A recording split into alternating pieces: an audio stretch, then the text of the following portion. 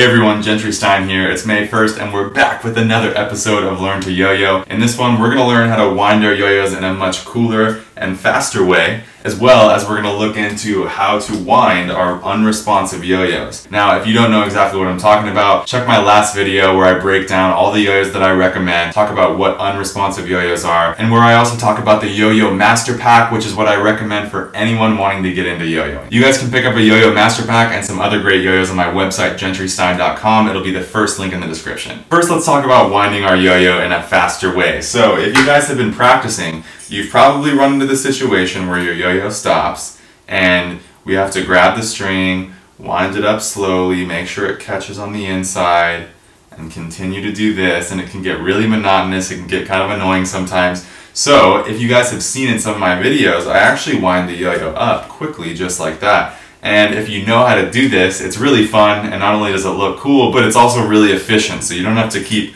winding your yo-yo over and over again. Instead, you could just do a quick, flashy wind, and you're good to go to get back to your tricks. Now, there's a few different ways to do this. First, I'll show you the way I prefer, and then I'll show you another common way that people do it. So, if our yo-yo is at the bottom of the string here, again, we want to make sure our strings are not too long. So usually what I recommend is if the yo-yo is resting on the ground, that the string is no longer than up to your elbow. So the yo-yo is at the end of the string here, and we just want to let it chill at the bottom. From there, we're going to put our fingers around each side of the string, so just like this. And from here, we're going to bring both of our fingers down to each side of the yo-yo. So if you look a little closer here, you can see that my pointer finger is on one side of the yo-yo and my middle finger is on the other side with the string in between. From here, what you're going to do is just tighten the string all the way. So you want to pull down on the yo-yo and pull up with your hand. And that's going to create a lot of tension between the string here. So I'm pulling the string really tight with my fingers on each side of the yo-yo. And from there, we're just going to force the yo-yo to spin by pulling our hand down and letting the yo-yo flick off the ends of our fingers.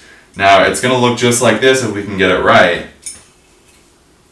But when you first try it, it's probably not going to look like that. It does take a lot of practice. If it looks like this for you guys, and you can't get much of a spin going there, that just means that you weren't pulling it quite hard enough. So you really want to get the yo-yo to flick off the ends of your fingers. And you can see this time, I flicked it and it's spinning well, but it didn't come back up to my hand.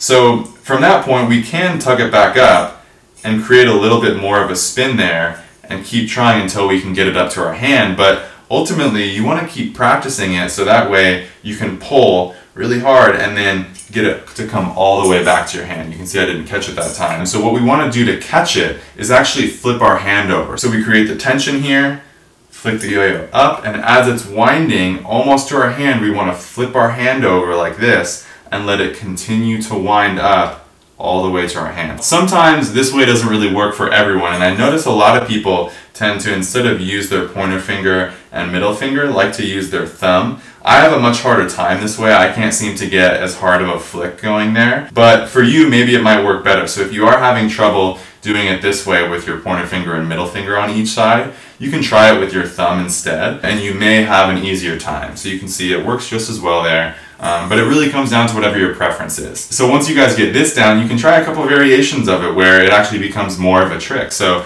let's try to do it from behind our back. So this time, we want to put the yo-yo behind our back. Because our opposite hand's locked up behind our back like this, it's going to take more power from our throw hand, so whatever hand's on top that the string is attached to. So again, we're going to pull hard with this throw hand, and same thing, flip it back all the way to the hand. Alright, so now that you guys know how to wind your responsive yo-yos up a lot faster, let's talk about how to wind our unresponsive yo-yos. Now, if you guys have already got the Yo-Yo Master Pack and you're working with the unresponsive yo-yo, you may find that as you try to wind the yo-yo, it just keeps wrapping around in a circle like this. And again, that's because the yo-yo barely has any friction on the inside because this gap is so wide. And again, if you don't know what unresponsive yo-yos are, check back to my last video where I talk all about them, and from that point you'll know exactly what I'm talking about. So to address the problem where we can't get our unresponsive yo-yo to wind up, what we want to do is grab the yo-yo with our opposite hand just on one side like this. So we don't want to touch both. We want to just grab it on the opposite side. And then from here, we're going to go to wind the yo-yo in the same way, but instead of just trying to wind it like this, what we want to do is put our opposite pointer finger right above the other side of the yo-yo. So you don't want to touch the yo-yo there, you just want to put the finger right above it, so about a millimeter gap there. And from there, you're just going to wind the string around that finger and around the yo-yo. And from there, you just want to bring the string in between your finger and the yo-yo 5 times. So 1, 2, 3, 4, 5. Again, so what we're going to do is wrap it around our finger, a small gap with our finger and the yo-yo, and then bring the string right between the finger and the yo-yo as we're winding it 5 times. So 1, 2, 3, 4, 5. Now from this point, we want to be careful not to pull the string too tight, but we're going to let go of this loop and continue to wind it. Again, don't pull it too tight or it's going to do this.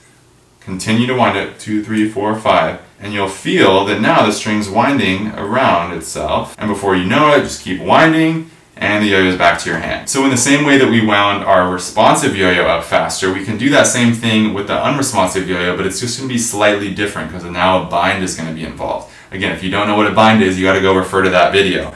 But for those of you that do know what the bind is from that last video, we're going to do the same thing here. But now when we do this, when we're flicking the yo-yo down, we're actually making the yo-yo spin backwards. So the bind is not going to work the same way. Instead, we're going to have to bind backwards. So the way we're going to do that, get the yo-yo spinning, instead of bringing our finger around to the front, we actually just want to push our finger straight into the string and bring it to here this way. Then we do the same thing, pinch the loop, and pull that hand straight up. And because the yo-yo is not spinning quite as fast, it's going to take a little bit more force with the bind. So now we get the yo-yo spinning, we might have to make this loop a little bit bigger here. So instead of having our hands even here, we can just make this loop a little bit bigger so that when we pinch, we can pull our hand up more, and that's going to create more of a snag so that way the yo-yo can wind up all the way. So again, let's show that one more time. Here, instead of bringing the finger around to bind this way, we're going to push our finger straight into the string, bind backwards, make the loop a little bit bigger this time, and then follow the same steps by pinching and pulling up the throw hand. And before you know it, guys, you'll be able to nail that. I hope you guys enjoyed learning that. It's going to make your practicing a lot smoother, so have fun, and I'll see you guys in the next episode.